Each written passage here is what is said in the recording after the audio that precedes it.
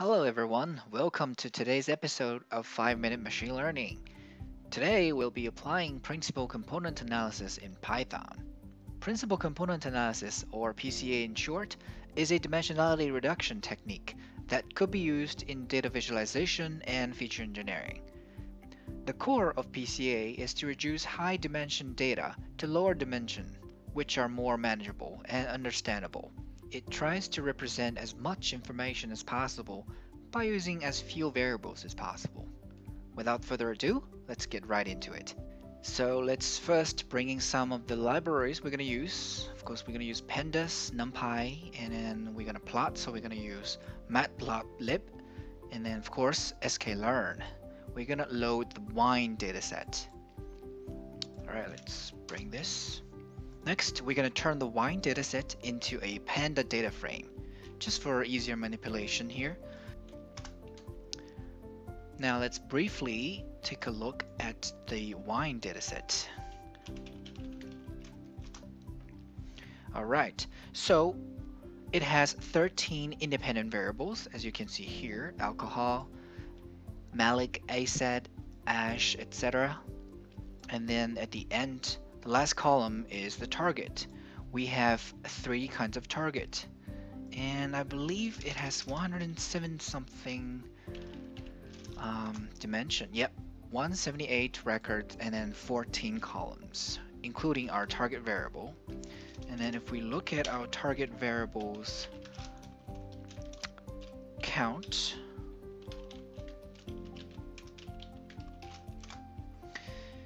it has 3 levels. It's either 1, 0, or 2.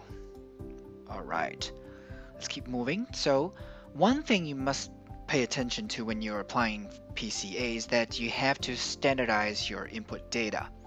Otherwise, your output will be heavily biased towards variables with high variance.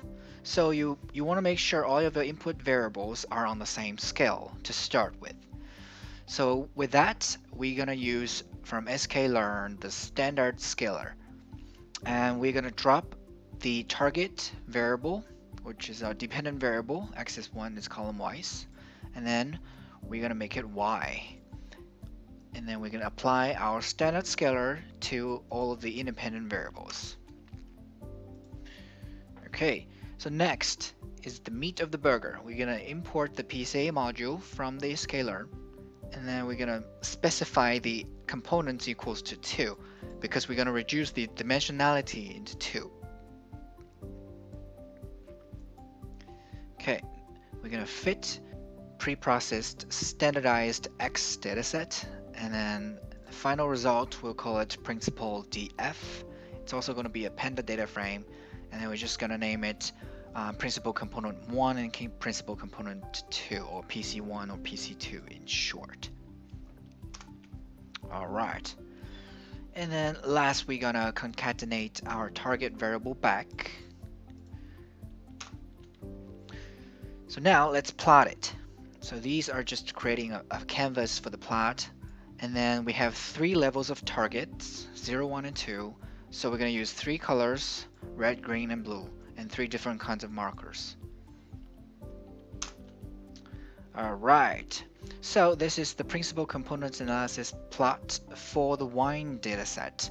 So we originally had 13 variables. Now we reduce 13 into 2, namely principal component 1 and principal component 2. Now, we don't know the exact meaning of these 2 variables. They're just merely some linear combination of the original 13 variables. But what we do observe here is that only looking at PC1 and PC2, they have fairly good ability to clustering or divide our original dataset. We see 3 distinguished clusters represents for 3 different kinds of wines, which is ideal. Also, we could look at the percentage of variance explained by our PC1 and 2. So our PC1 can explain more than 36% of the original data set's variance, while our PC2 could explain 19%. And we can also look at the factor loading. This is basically a recipe or ingredients of the linear combination from the original dataset to our two PCs. So it's a 13 by 2 matrix mapping the original 13 variables to our PCs.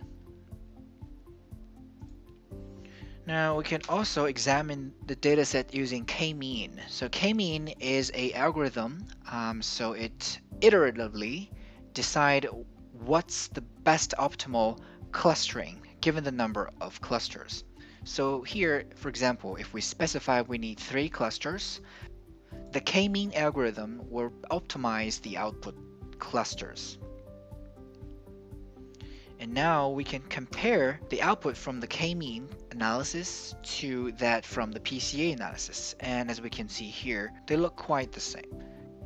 And of course, we could look at the centers of the clusters. So in conclusion, PCA could be used for data explainability.